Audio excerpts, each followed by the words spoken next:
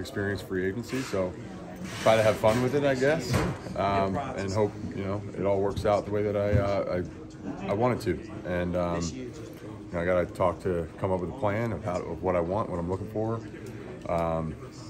If something doesn't work out here, so we'll see. There's a lot of things in play, and I don't know what any of them are yet, and you just gotta kind of roll with the punches on this one, it seems. So kind of initial feel, though, is given everything being equal, you'd like to be here. Is that fair to say? I think so. I think, yeah, if everything works out the right way, obviously you can't, be an idiot about it. But yeah, I love being here. The Bay has become my home. My future wife's from here. I love playing for this team, this coaching staff, this ownership group, everybody. It's a great spot, and some of my best friends are here as players, both as players and teammates, but also as support staff. And the relationships I have here, it's hard to ever want to leave this place. And I've seen people do it and be kind of heartbroken about it later on, and so you got to do a lot of thinking, and you got to see how the chips fall. So it's something that I want to do for sure, but it's not always up to me. Are you suggesting that it won't be a purely monetary decision, a number? Well, it certainly will have a lot to do with it. I'm not an idiot. That was what he meant by the idiot thing, right? Yeah, I am not an idiot and understand what my value is, and I think they do too. And I hope the rest of the league will when the time comes. It's an interesting process. It's something that you dream about as a kid, and I mean, not really that part of it, but to be able to have a pick of where you play, that kind of freedom is what our union has fought for, and it's a pretty cool deal. But yeah, just see how it goes. But yeah, the opportunity to have life-changing money for my family, and that is definitely a factor that is to be weighed in to this decision.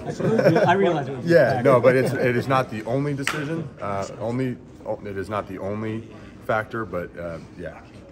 Mike, do you getting out to the locker more this time than you have in past years? Like, are you getting? Well, the joke in the equipment room, because I'm one of the few guys that even train here in the off season. So on this day for the last 4 years, I've never touched anything in my locker, and I just found out what the hell was in there. And so to do the equipment guys a favor, no matter what, I took this opportunity to stop the ridicule of being a pack rat. So I took a lot of this stuff out of there that I've had there for stuff years. From your rookie year?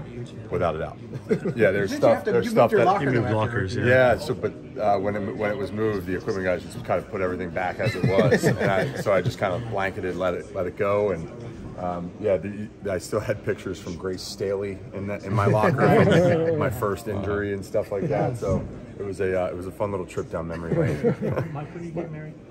July 7th. Yeah. So this summer we're getting married out here. Exciting times. I guess I can finally shift focus towards that. How many groomsmen did you need? I actually have 17 of them.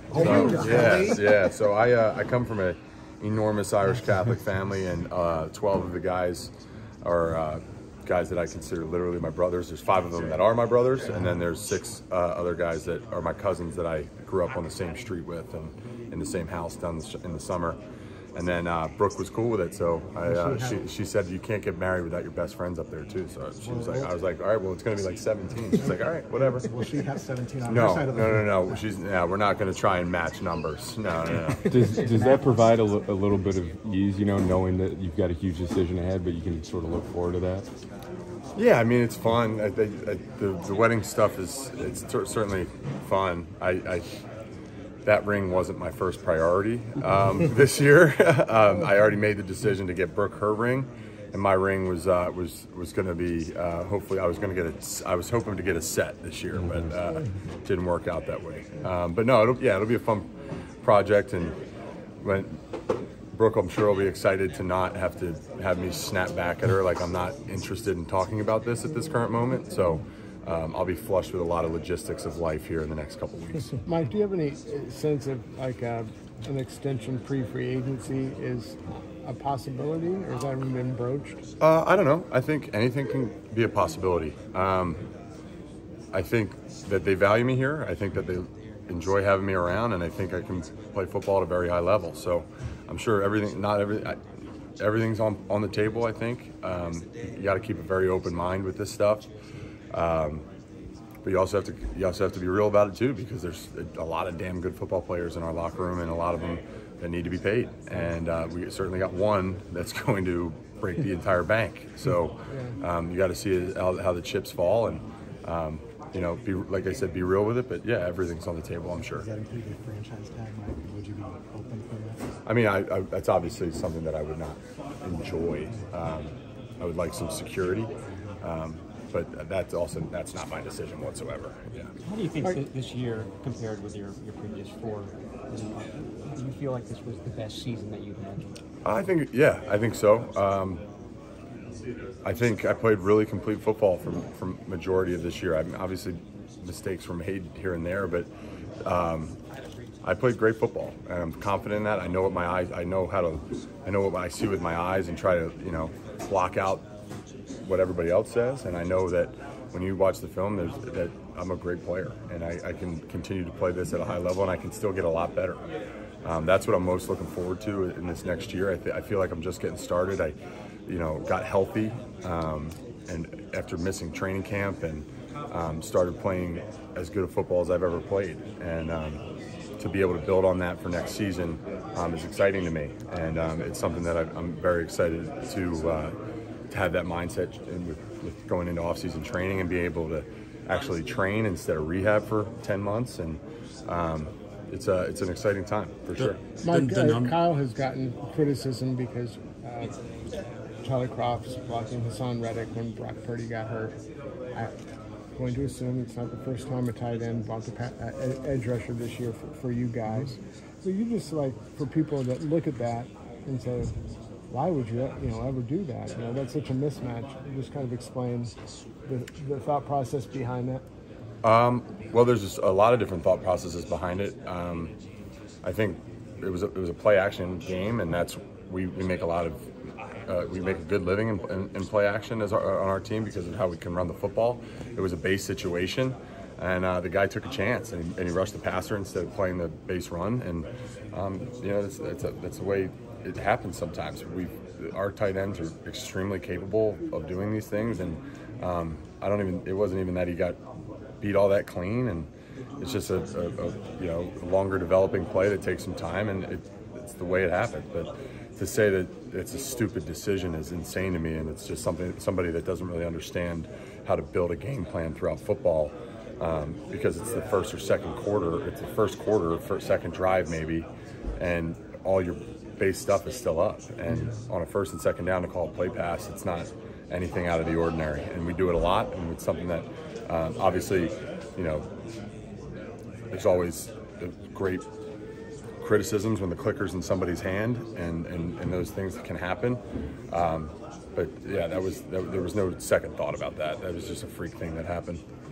Mike, early in your career, the criticism had been great run blocker, struggled a bit with pass protection, but over the past 2 years, I think you've definitely morphed into a very above average pass protector. What's been the key, you think, in that development of your game? I think one is a mentality. I think it's something that you got to train your technique over and over and over again, and identify things that you don't do as well as you thought you did, or that you needed to improve.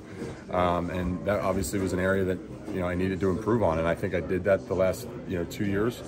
I've had a lot of success both as a complete football player.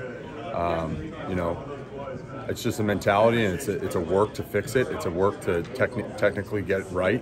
And then once you feel as though you have it right, it's just trusting your swing. I'm a huge golfer. Nick and I bond over that very much, and but it's a mentality of just swinging your swing. And I work harder than anybody to get that stuff right, and why would I not trust it on game day? I do a lot of work to get things right, and to play as good as I can, and to play as technically sound as I can.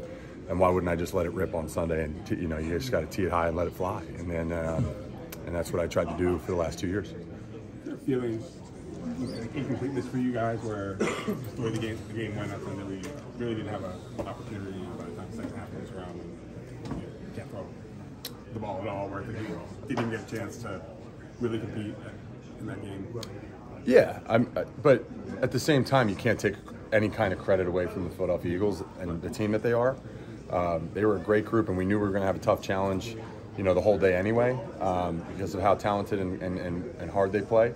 But yeah, it definitely doesn't feel great to know that you essentially just have to run your head through a brick wall for two quarters, just trying to figure out what to do.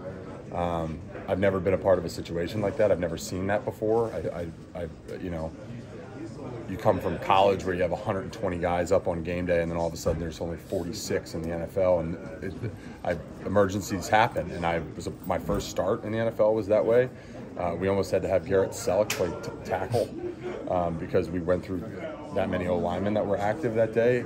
I've never seen it at the quarterback position. I think it's a little easier to rotate guys in and out, but when you have Kyle Juszczyk getting ready to take over command and playing quarterback, we're in a little bit different of a spot. Did you almost want to see that for a second? No, I did not. I love Juice to death, and I think he's one of the smartest and best football players I've ever been around.